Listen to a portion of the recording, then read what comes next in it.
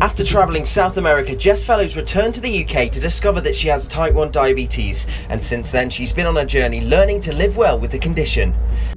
For me, staying active really helps, so cycling everywhere as my mode of transport, but also for pleasure as well.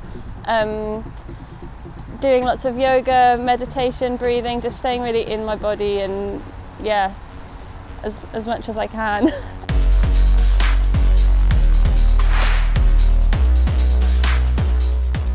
You have to check your blood a lot, which doesn't sound like much of a big deal, but it does wear you down because you're pricking your fingers all the time. So I've just got loads of holes in my fingers, and it doesn't hurt loads, but it's also not pain-free. And it's always at the back of your mind. So even though your diabetic kit can be, you know, not on your person, it's still in your mind all the time. I'm always thinking about when my next meal will be, and I panic if I don't know when that's coming.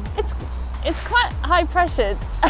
I mean, I've definitely found that my mental health has suffered somewhat. Like, I definitely have more anxiety nowadays and occasionally panic attacks, which aren't fun.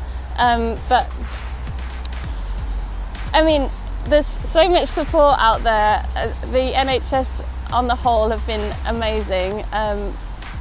There's also a really big online community, so I don't feel isolated with it, and I have a lot of support from my friends and family who understand the condition really well. And despite her condition, Jess is planning to take on a challenge of epic proportions.